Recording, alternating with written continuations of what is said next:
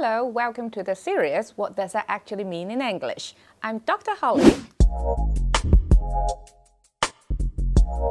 Call it a day.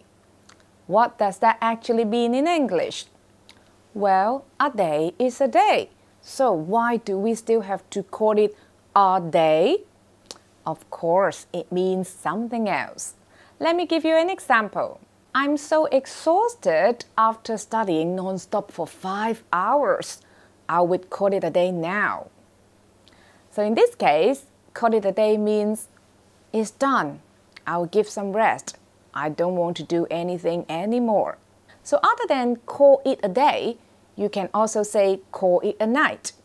Well, it is used when actually it is very dark outside and you also want to wrap things up. Hey, we should just call it a day. We're not cut out for this anyway.